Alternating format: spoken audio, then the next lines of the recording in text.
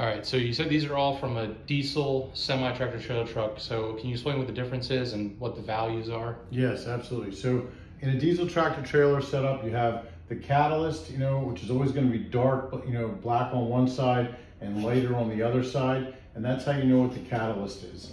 Then you have the diesel filter. Now the diesel filter, what you're going to see is you're going to see different, every other hole is open on some of them, like you see this.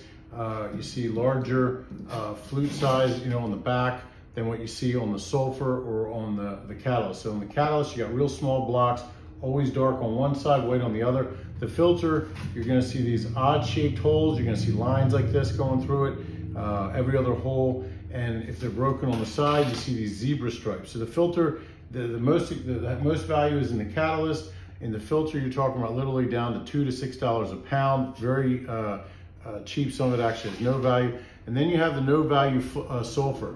So the sulfur is the last thing in there. It's always going to be white on both sides, or it's going to be yellow, or there's also one that's like a greenish tint.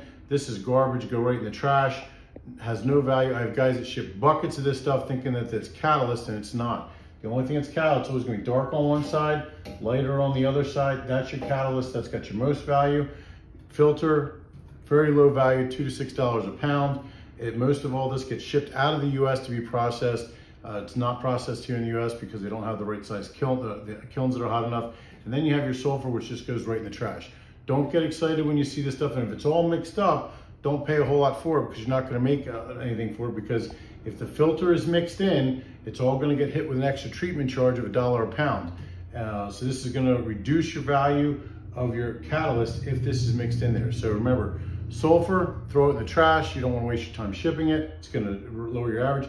Your filter, very low value. If you're out of the country, it's not even worth the cost of shipping, because your cost of shipping is anywhere from $5 to $10 a pound.